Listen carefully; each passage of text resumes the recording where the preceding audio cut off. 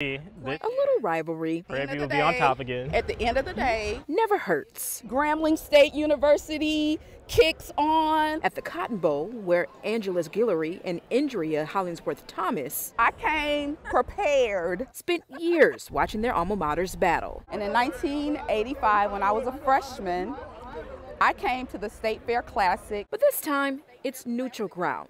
Setting their rivalry aside, the two are working on a major project together.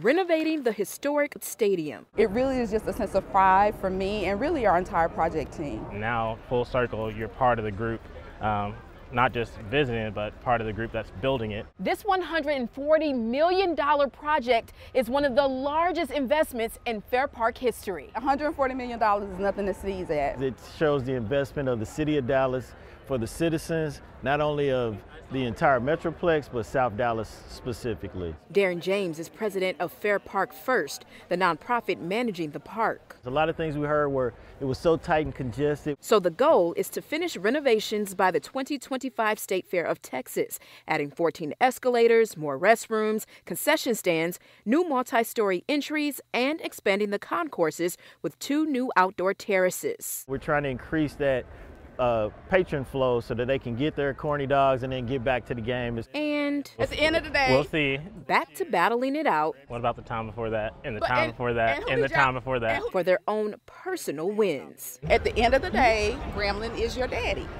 Always. Whatever you In Fair Park, I'm Brittany Moncrief.